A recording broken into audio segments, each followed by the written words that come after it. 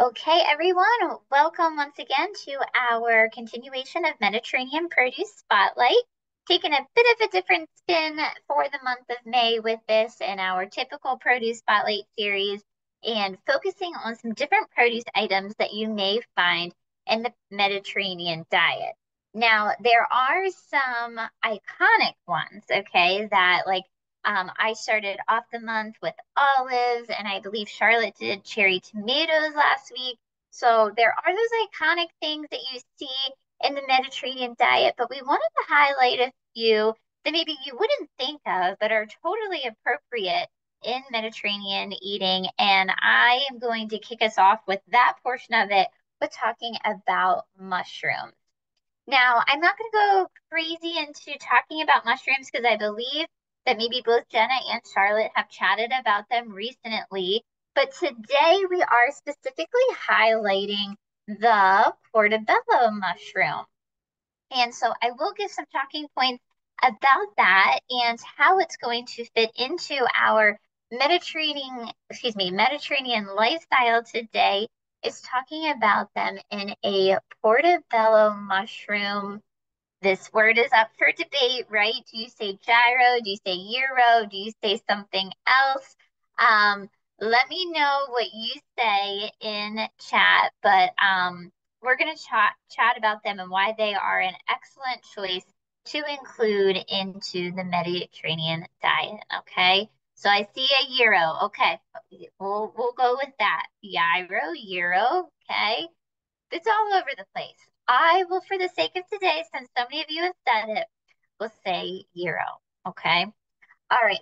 So I'm going to switch gears now. I'm going to turn this camera off, stop sharing my screen, and we're going to go over to our recipe and go from there. So let me do that. Stop sharing and let me spotlight. Okay. All right. Can you guys see over here with all of these ingredients? And I have a couple thumbs up. Yes. Perfect. Okay. Now, you heard me say all of these ingredients and this recipe. I tell you guys, just a little backstory. Okay. Let me give you a little backstory. We pick our classes that we do for you guys way in advance. Like we're talking at least 2 months ago, maybe even longer. And I'm usually very thorough with what recipe I pick and what I present to you guys to make sure that it's easy peasy and all of that. Well, today's recipe, I don't know what I was thinking, but it's a little bit more involved. Okay, so I am making some changes. I'm twisting it up, going a little off kilter with the recipe. So just know that, and I will send those notes along with my follow-up email. But this recipe is a little all over the place. Okay, so that's okay because I sometimes am a little all over the place. So it fits. But yes, some of you have commented about all of the different ingredients that we have here, including a ton of spices. All right. So the recipe is on savory. I see you guys over there in chat. I will include it, but I'm changing the recipe just a pinch here and there. All right. So let's start with all these spices. We're going to be making a gyro spice blend right now. And we're going to start off with some paprika. Now we're going to be making more of a blend than what we actually need in the recipe. Okay, so don't be looking at this and being like, "Oh my goodness, that's a lot going on." Because it is a lot going on, but we're not using it all right now. Okay, that's why I'm going to build mine in a little mason jar that I can have a lid and I can save it for another time. Okay, so starting off, we are going to do 2¼ teaspoons of paprika. Okay, now you guys know I do this sometimes. I'm using my half teaspoon. So I'm using it because I like that it fits into the spice thingamajigger and I just recount some things. Okay, so we need 2¼ so I'm going to do 4 of these and then a little extra, but just know that it is 2¼ teaspoons. Okay, so I have, oops, I'm already making a mess. Now I have my 4 and then my little extra, get my 2 1/4. Okay, so there's that. I'll clean up my mess later. We got 2 1/4 teaspoons of paprika in there. We now need a 1/4 teaspoon of garlic powder. So let me get this opened up here. Oh, sorry, I'm knocking the camera now. Okay, so just a 1/4 teaspoon of the garlic powder going in there. And then we are going to do oh man, we're gonna do, I'd love to see some of you also use a smaller one like this. We're gonna do a 1/2 teaspoon of cinnamon. So get that in there. I love cinnamon. Love the smell of it. It's gonna be beautiful in this dish. Okay, so we got our paprika, our garlic powder, our cinnamon. Next we have ground coriander. All right, so I am so tongue-tied today, guys. We're gonna do 2 teaspoons of the coriander. So I'm gonna be doing 4 of my halves. And there we go. Got our 2 teaspoons of the coriander. Next, we're going to be doing 1 teaspoon of turmeric. Okay, beautiful turmeric there.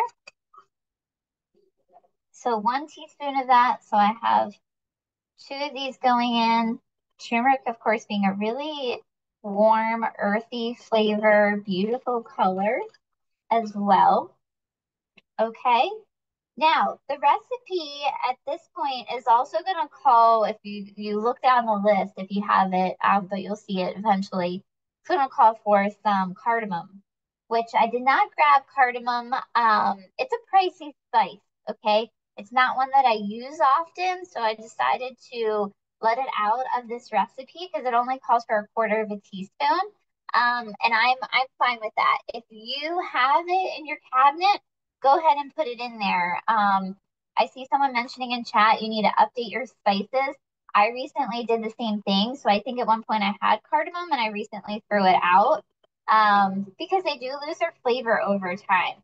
So it's not one that I decided to add back in at this moment.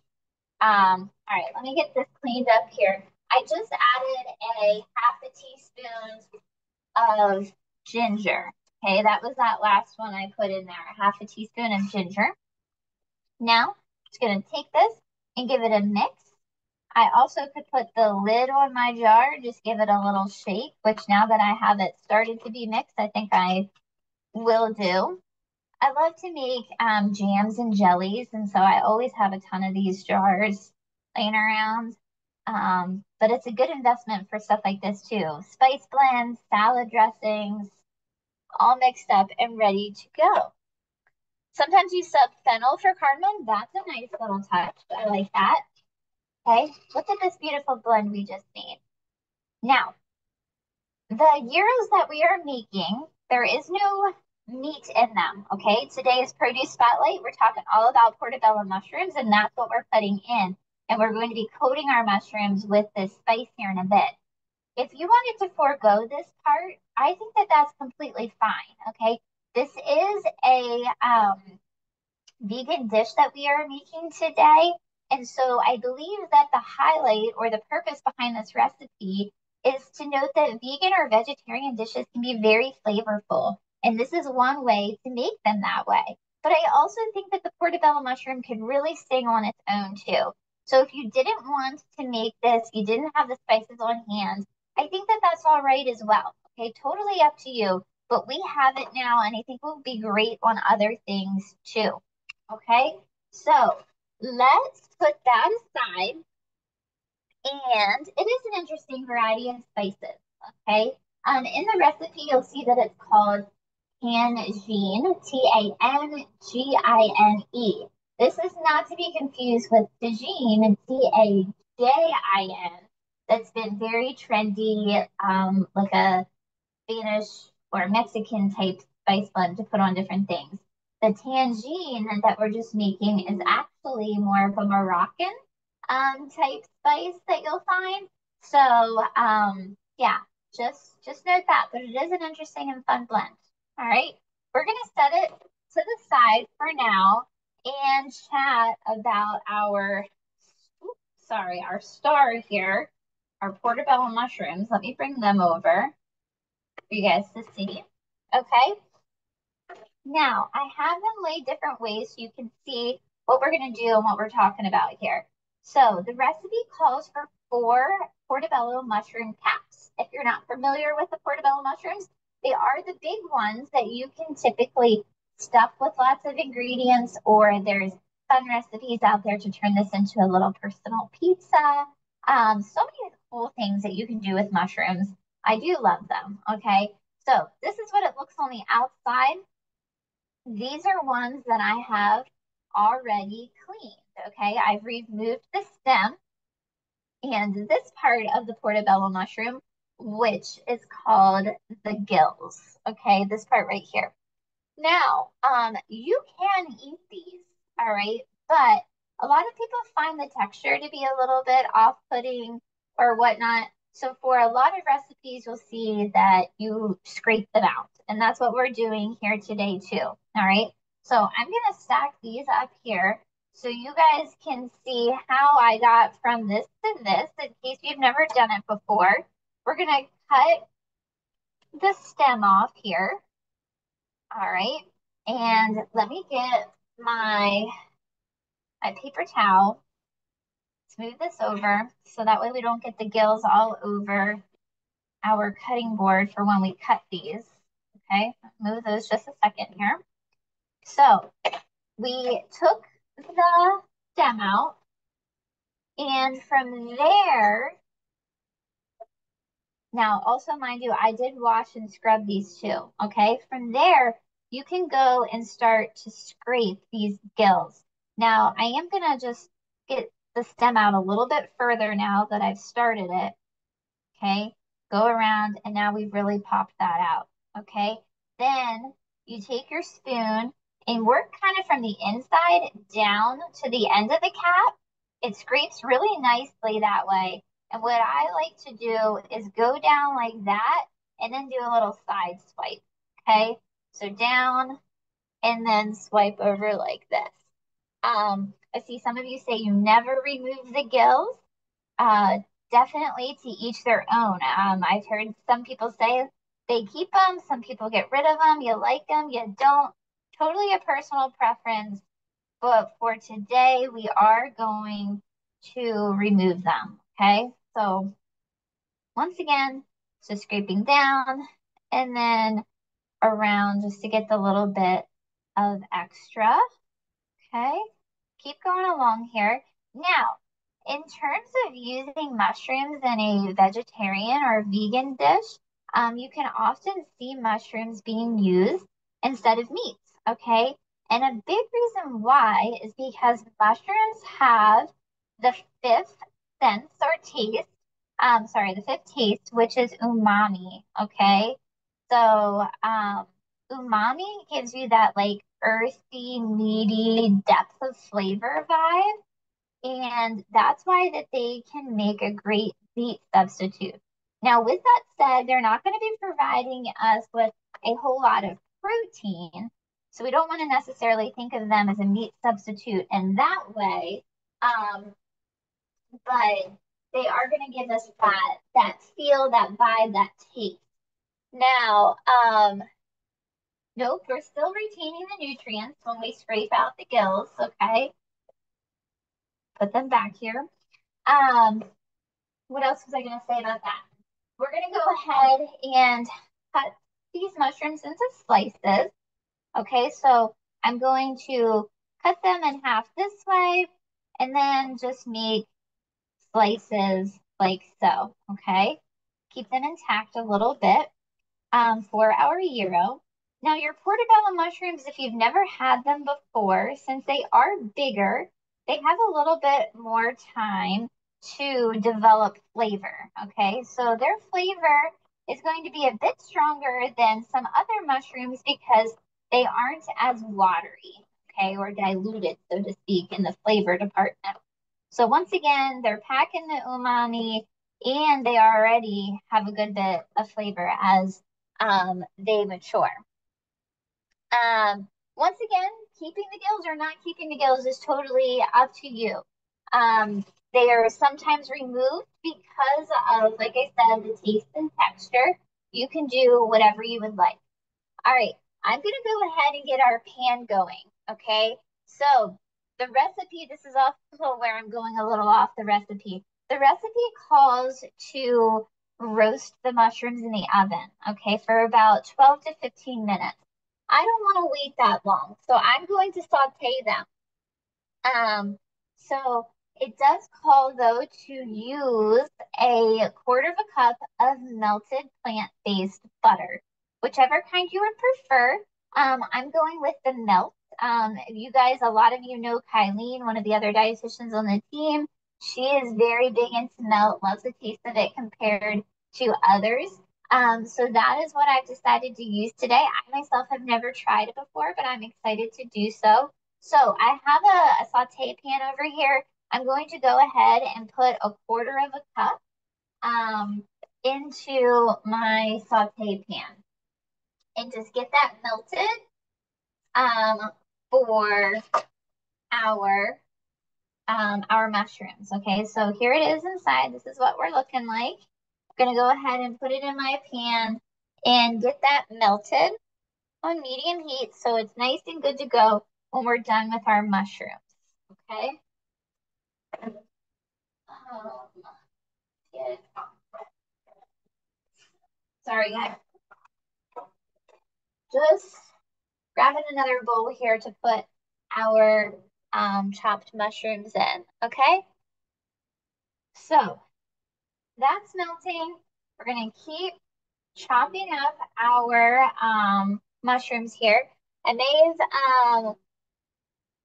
what is the main ingredient in melt? So it's a mixture of different oils, particularly there's coconut oil. And I will, let me look here again. So it's an organic oil blend, coconut, highlight, sunflower, sustainable, ethical palm fruit, water, sea salt, sunflower. Okay, those are going to be the main ingredients there. So you can see here, it is cold pressed, no artificial flavors or ingredients, no lactose, gluten, or soy, high in omega-3, and no cholesterol versus your dairy butters. All right. If anybody uses melts and would like to attest for it in chat, feel free to share. Okay, while we keep chopping up our portobellos here. Okay. Keep going along. I see some of you mentioned that you stuff your portobellos. I would love to hear different things that you stuff it with. I see someone says that your daughter loves milk. Sorry, guys, I'm trying to keep an eye on my fingers and your chats at the same time. All right, cut this one in half. We're almost there. And then these are only going to have to saute for a couple minutes. Like I said, compared to the directions have them doing them roasting in the oven. You're still using the melt butter if you're roasting them in the oven. Okay, that doesn't change. Just to keep that in mind. Oh, I see somebody puts crab in your mushrooms. That sounds delicious. Wouldn't work for the vibe that we're going for today, but I do love crab. Okay. This is a great plant-forward recipe for sure. So if you're looking to include more recipes into your diet like that, I think that this can be a fun one to do that. All right. If you didn't want to use portobello mushrooms, you could totally use regular mushrooms.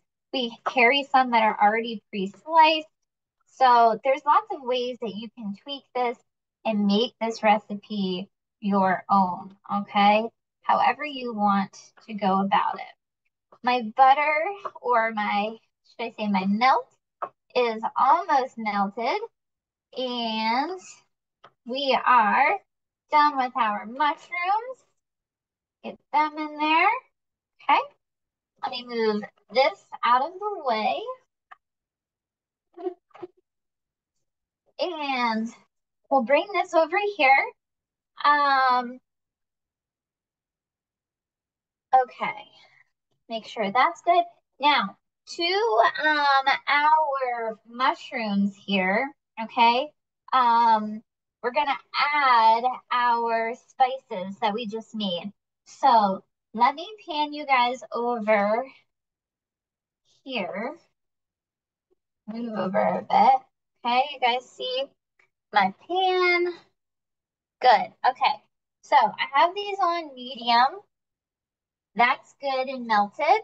Let's add our mushrooms. And then we will add our spices to it, toss them and saute. So this beautiful spice blend that we made, we're going to put a teaspoon of that in there, okay? So once again, I have my half over here. So sprinkle that on and another one, okay? And then the recipe is calling to also do a teaspoon of lemon pepper seasoning too. So this is what I'm saying about we've got a lot going on. But I think it's fun. I think it's sometimes fun to have a lot going on if you have it on hand or you don't mind picking up the ingredients to do so. I love lemon pepper, so I am all for this. It's another teaspoon of this in there too. Okay? All right. So we've got those two things in there. Let me get this here too. Start to saute them, mix this all around. Okay. Gonna turn it up just a hair. Oh, this is smelling really good. I am getting the scent of those nice warm spices that we put in from the first batch. And then I'm getting some refreshing vibes from that nice lemon pepper that we just put in there too. Okay, so just turned my heat up a little bit on this. And like I said, these only need to cook for about 3 to 5 minutes. How much of the warm spice blend did I put in? I put in 1 teaspoon, okay? It was two of my halves. If that kind of confuses you guys, I apologize. But yes, it was 1 teaspoon of the spice blend that we made, and then 1 teaspoon of the lemon pepper, okay? So while these are cooking here, let's start to build our gyro a bit. All right, so I'll try to have them kind of both on so you can see what's going on here. Let me get a plate. Okay, so we have in stores, you can get regular gyro, you can get pita, I'm saying gyro, and I know you guys told me to say gyro. I apologize. Um, so, um, we are going to use today these Greek lifestyle original flatbreads. You could also, like I said, use the pita. You could use the gyro bread that we have. But I like these flatbreads because there's a bit, as it says here, a bit more protein, less carbs, less added sugar, and therefore all around less calories. These are found in where you would find the bread. They're usually at the end of the bread section. So we are going to get one of those out here. Okay, here we go. Looks good already. I'm excited about this. And we'll start putting some toppings in here. So when our mushrooms are done, we are good to go. Thank you for the compliments on the plate. I am also a big fan. Okay, so we are going to layer some ingredients in here, starting with hummus. Recipe calls for regular original hummus. I am all about the roasted red pepper. We have lots of other great flavors. If you were on with me earlier this month when I did olives, we have the Mediterranean olive one. So many good options with the hummus. Hold on, I gotta get it open here. But this is my go-to. Okay, get this open, and I'll come back over for you guys to see. Just a moment here. There we go.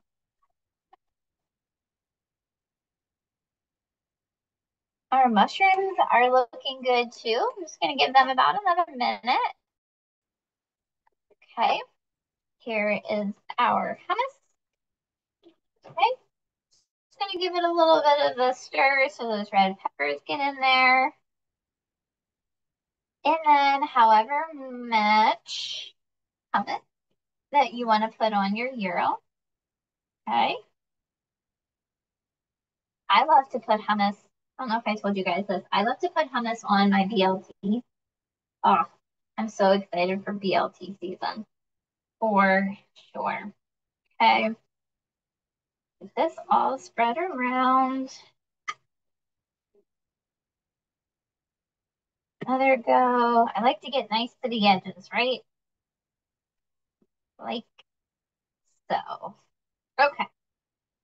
So there we've got our hummus on there. Now, I am going to add some romaine lettuce. What can you use in place of the hummus? You could do some Greek yogurt on there or a Greek tzatziki sauce if you would prefer over the hummus. That's kind of the iconic thing to put into a gyro. It's a tzatziki. Okay. Gonna add some nice greenery here. Good. A little more. Okay. Gonna turn down my mushrooms, but they are looking great. Okay. All right. Turn those on low. Done with that. Now, if you hang with us on Coffee Chat, we talk a lot about these Wild Wonders tomatoes. They're on sale often. I love them. So I'm going to rinse a couple of those off to put in with our hero here. Okay. All right. Let me cut those. Just a minute.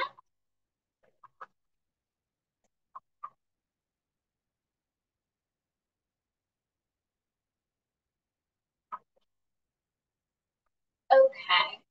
You could do regular tomato slices, I believe is what the recipe calls for. But like I said, I'm going way off base here with my recipe. And it's just to show that you really can do your own thing. Okay. Slices would work just fine in here too, but I like the pop of cherry tomatoes. Okay.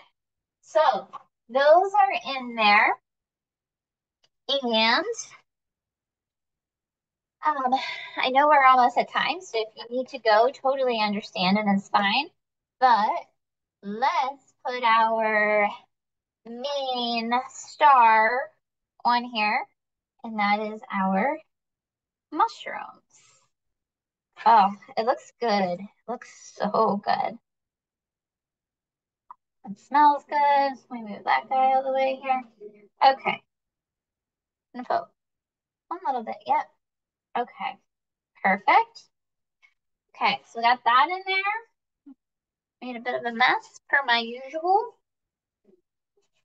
Okay. And then we're gonna top it off with some feta. I love feta. This is the BioLife 100% vegan feta I've never had before, but I love feta, so I'm gonna give it a go. Try it here. You can see here, free from dairy, soy, gluten, lactose, nuts, and preservatives.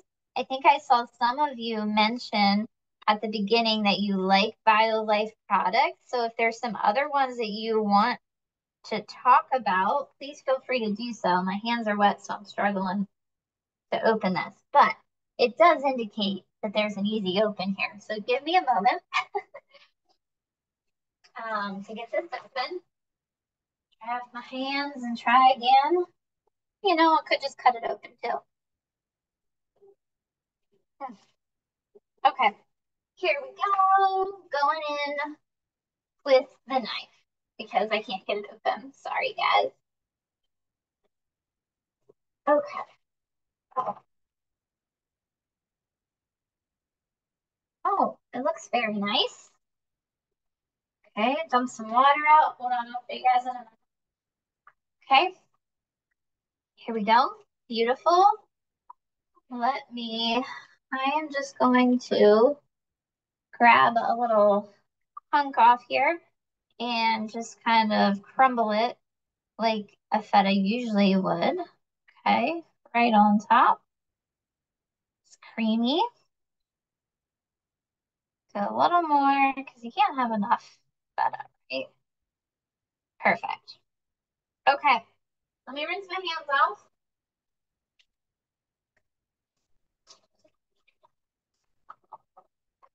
Okay, so here we go, guys. Let me bring this back up. I'm gonna turn my video on here, and then you guys can see this a little bit better. Okay, so we have this looking good, looking yummy. I'm excited to try it. You could just eat it like this, like open face, or we could close it. I can take a bite of it, see how it is. It looks good, but all right, I'll make a mess if I do this on camera, so I probably shouldn't. But I'm excited. Here, let me at least try one of the mushrooms. Wow, it has so much flavor. The mushrooms are so good. So good. Okay, I'm excited to dive into this. All right, guys. Well, thank you so much for hanging with me today. I really appreciate it. Let me know if you try this recipe. I will send my changes and notes when I send out the recipe later. But I hope you guys have a great rest of your day and your week. Is supposed to be so nice out there, right? So let me know if you had any questions and I'll try to get back to you. Okay? Thanks, guys. Bye.